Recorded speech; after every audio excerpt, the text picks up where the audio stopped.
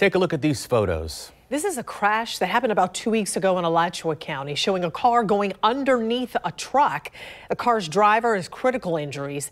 News4Jax I-TEAM investigator Vic Micolucci joining us live. Vic, you're looking for answers about making tractor trailers safer.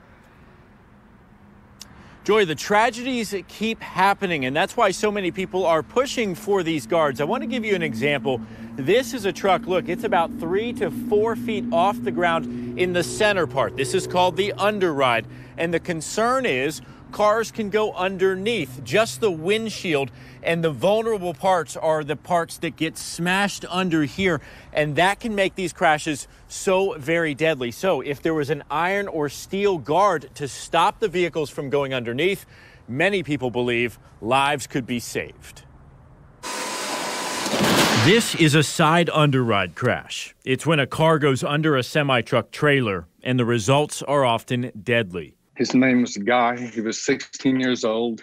He was an all-star baseball player. He was my favorite person in the world. Lost my wife, Leslie, and my daughter, Sophie, 2.5 years ago. This morning, we heard from grieving families who've lost loved ones as they continue to fight for better safety guards on the side, front, and back of rigs. Riley burned to death. It was confirmed by the coroner that he had no physical injuries. So if an underride guard had been installed on the trailer, it would have resulted in a fender bender, and Riley would still be alive today. The News4Jax I-TEAM has been investigating underride fatalities for nearly a year now, and some lawmakers have taken notice of the issues. Last week, Florida Senator Marco Rubio and New York Senator Kirsten Gillibrand once again introduced a bill to make guards mandatory on all new trucks across the country. Those on the road already would have stricter standards. A similar bill is in the House, but after years of attempts, the proposals have stalled in D.C. And are they still claiming cost? We're putting fuel efficiency skirts that hang way low on all these trailers just to save fuel. Why aren't we doing something more robust to save lives? Attorney Andy Young says the tractor trailer industry and lobbyists are claiming it'd be too expensive. Guards like this one are already on the market, costing about $2,500 to go on existing semis. New ones, he says, would be significantly less. It's a price these families hope trucking companies are willing to pay to save lives.